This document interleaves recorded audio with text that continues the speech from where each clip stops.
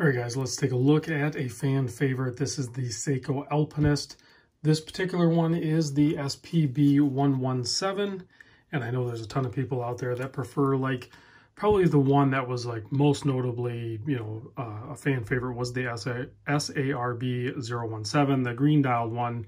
There was some models even before that, and there's certainly models after that, the blue one, and then there's all these newer ones, some without the inner rotating bezel. This one still has that, but this black dial here is kind of like a safe bet. So you still get the cathedral handset, and you get the inner rotating bezel, 200-meter water resist, sapphire crystal. You get the 6R35 movement, and you get that great case size that a lot of people really like, and just overall is a very good everyday type wear watch. So case size on this, I measure 39.5 millimeter, 46 lug to lug. So that's where it gets a lot of its comfort for smaller wrist, is that really short lug to lug. 13 millimeter thick. You can see you have a display case back, and then up to the flat sapphire crystal, and it has a date magnifier up there as well. 20 millimeter lug width, bracelet tapers down to 18 millimeter. You can see this is a used watch, so big thanks to Xander for sending this over. Simple fold over clasp, double pushers, and 2 micro adjust. So that's pretty much, its dimensions and everything in a nutshell. The rest of it is very familiar as far as the Alpinist line goes. With the handset, obviously there's no gold tone or gilded here. This is all silver. Retail on this was $750. I see them trading for around the $550 mark, and I think that's a good price point for these, is around that $500 mark. So you can see applied. I think they're applied. I don't know. I can't tell if they're pressed through.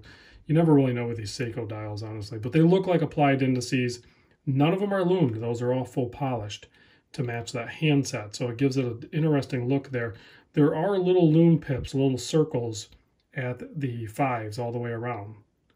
So you can see they're just kind of integrated into the dial. Pretty cool, pretty slick. They don't really protrude up too much either.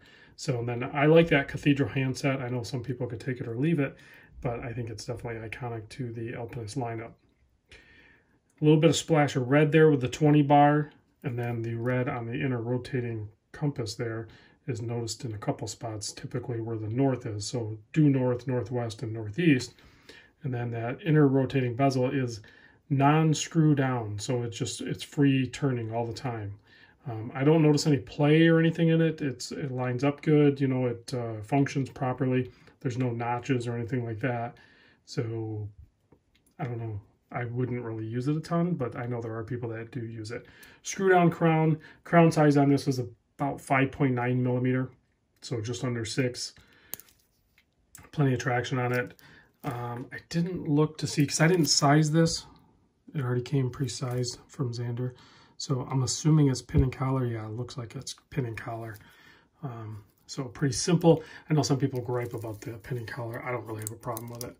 So there it is on my 7¼ inch wrist. So it's a little tight on me right here. I would probably add a link, but I'm not going to bother with it. I can put it on just for this purpose of the video for sure. So you can see on my 7¼ wears fine, and it certainly would wear even down to a smaller wrist size. Also partly due with the solid end link, the center part is, it articulates and it can lay flat. So it's going to drape, like if you have a smaller wrist, it's not going to overshoot with that solid center link that you see on a lot of bracelets for watches. It's not going to extend the lug to lug width. It's 46 millimeter. So you're not going to have any problems there. Let's kill the lights and check out the loom. And I'll see if I can put some sort of link in the description, but I don't know where you buy these actually. So, because it is a made in Japan one, I'm not sure of the availability on these. But you can see, even though those little loom pips all the way around are small, but Seiko loom is just overpowered. So like it's still totally legible.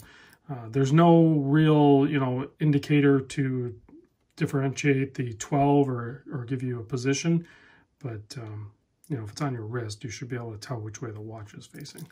So I guess you could deduct the 3 o'clock being a no loom there, and that could help you, I guess. I don't know. Usually, you double up on the 12 or something, but regardless, I think it's a great watch. It could easily be an everyday watch for a lot of people. So thanks for watching, guys, and I'll catch you on the next vid.